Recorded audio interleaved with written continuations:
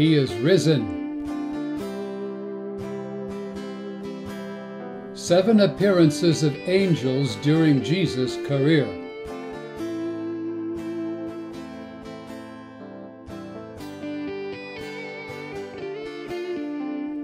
Angels of God appear to human beings at 7 events during the career of Jesus Christ. Jesus' conception, Jesus' birth, Jesus' temptation, Jesus' resurrection, Jesus' ascension, Jesus' present session, Jesus' coming return. Let us illustrate each of these appearances from the New Testament of the Holy Bible. Jesus' conception.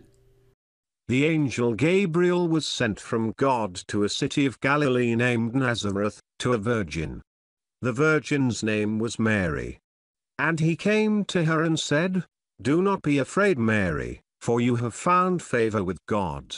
And behold, you will conceive in your womb and bear a son, and you shall call his name Jesus." Jesus' birth. There were shepherds out in the field, keeping watch over their flock by night. And an angel of the Lord appeared to them, and the glory of the Lord shone around them, and they were filled with great fear.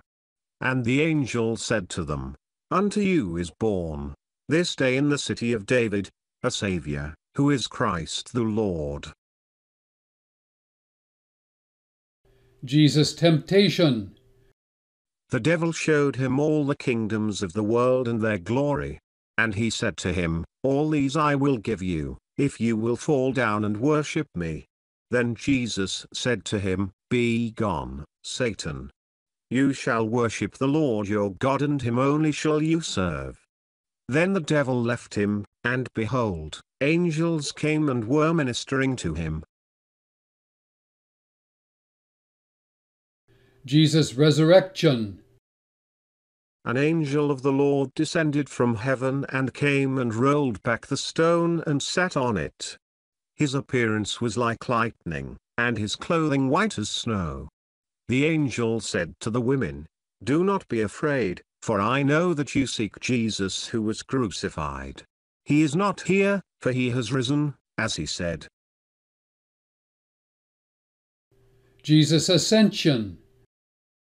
Jesus was lifted up, and a cloud took him out of their sight.